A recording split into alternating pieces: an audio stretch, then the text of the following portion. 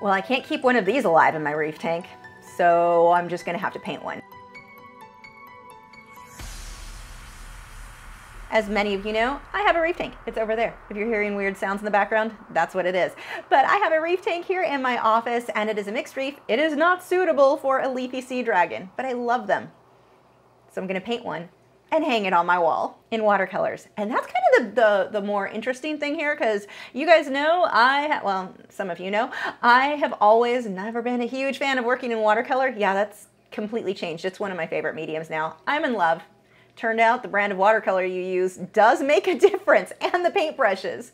If you are a supporter over on Patreon, make sure to head over where you've got the 2-hour version of this demonstration available for you now. If you're unfamiliar with Patreon, for as little as $4 a month, you get instant access to over the screen says 200. It's not 200, it's over 300 videos now. As soon as you sign up, and a new one every single week, along with a lot of other rewards. I just released a whole new 2 whole sets. I can't talk. Grammar is not what my Patreon is for. But 2 new tiers on Patreon are available now, so make sure to head over and check that out. I've also got my Patreon video library over on my website. Link in the video description if you want to see what lessons are available. For this one, I am working on Arch's Hot Press Watercolor. Now, this guy is so detailed, I decided that it would be more of a pain to use masking fluid for all these little details than to just paint around everything. Now, I do want to point out, if I were using Inktense, and the reason I'll bring up Inktense several times in this video is just because a lot of you are used to watching me work in Inktense, and there are some definite differences I want to point out. But if I were working in Inktense, because of the way the Inktense is permanent when it's dry, I wouldn't be able to reactivate and smooth things out that were rough. So if I were doing this in Inktense, I would definitely have gone with the trouble of painting or masking everything out with masking fluid. But here, because this will reactivate, and you'll see that as we get going, I can soften out all of these harsh lines that I'm going to end up with. If you left it harsh like that in Inktense, it is not going to blend out. It's going to stay harsh. Now, that's not to say one way is, like, Inktense is better or less than the other. It's just something that's a difference that you want to be aware of so that you can alter your techniques as needed. I've got a piece of glassine under my hand there to keep the oils from my skin off the work and keep anything from smudging. Really, the only thing that would likely smudge much here would be the graphite that I drew everything out in. Now, for your graphite lines, when you're working in, whether it be Inktense or watercolor, if you don't want those graphite lines to show through your work, you can use a water-soluble graphite pencil so that when you start blending with water, it will just disappear into the pigment. Or if you want those lines to stay, you're afraid you're going to lose them, use your regular graphite pencil.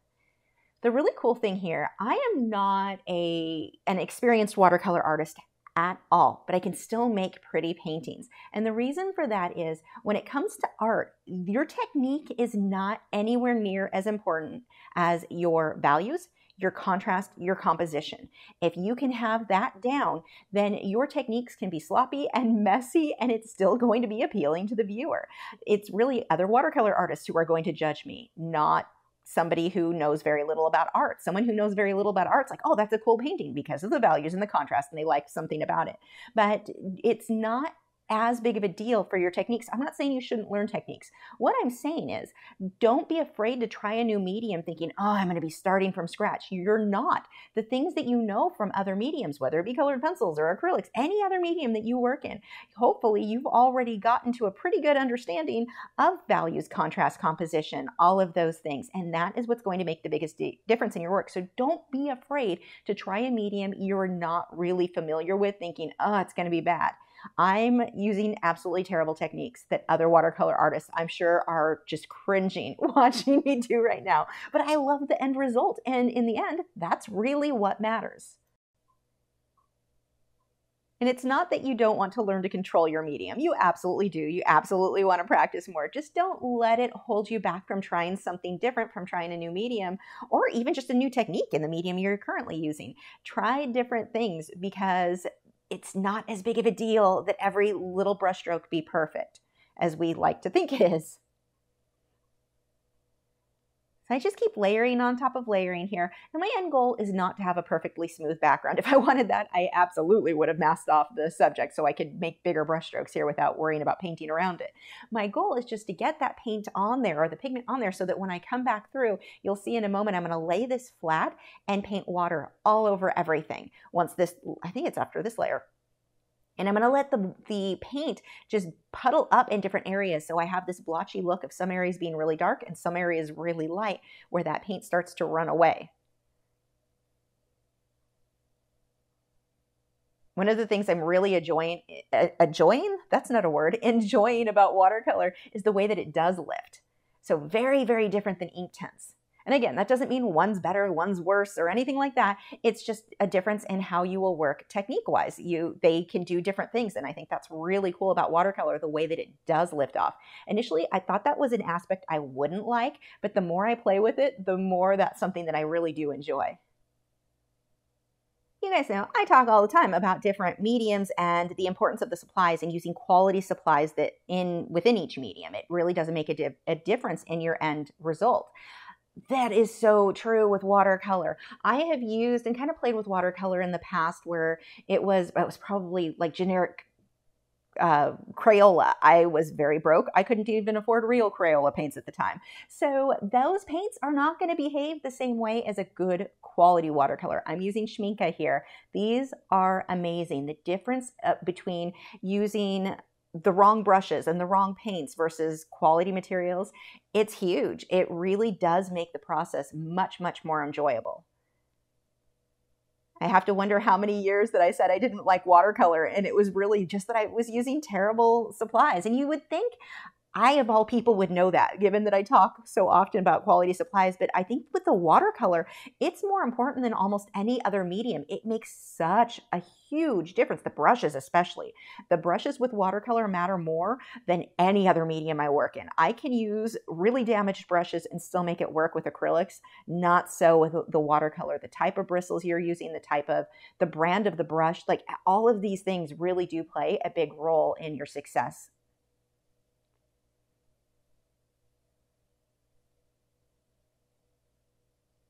Now that green I'm using there, it's not okay. That yellow I didn't like, and so I'm going back over it. I'm going to tone that down. I'm using white gouache here. So I am not an appropriate watercolor artist. I use techniques that many are cringing at, I know. I think I've already mentioned that.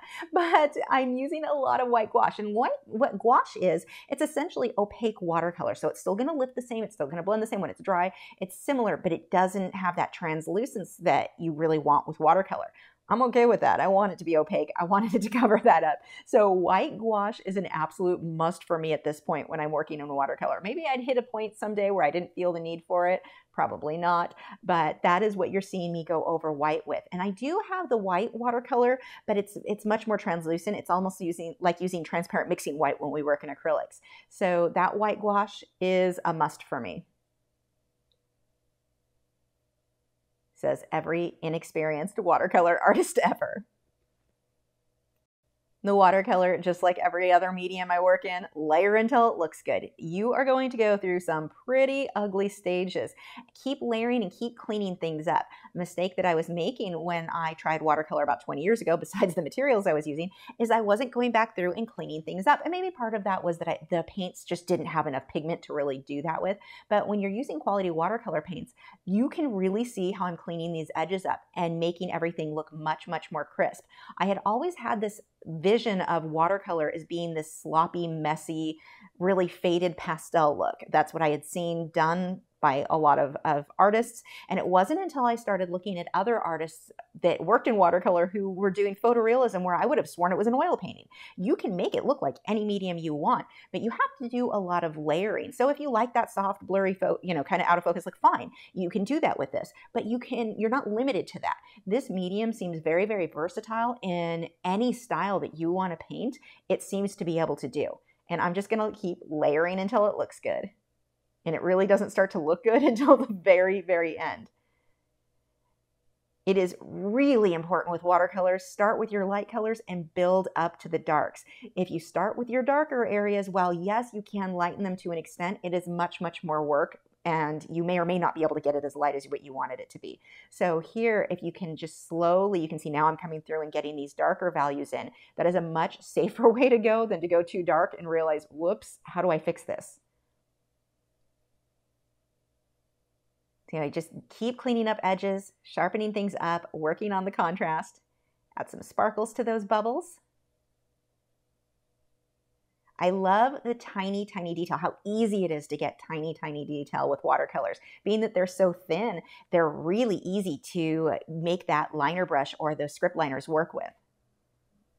And as always, the harder you push with your brush, the thicker that line is going to be. And that's true with any medium. So if you want teeny tiny details, it's not just about using a smaller brush, it's also about how much pressure you're applying. Just barely let the tip of those bristles touch the paper where you want those tiny thin lines. And again, coming back through with another layer, darkening things up. Notice that I pulled some of those aqua colors from the background into the tail, into the fins of this guy.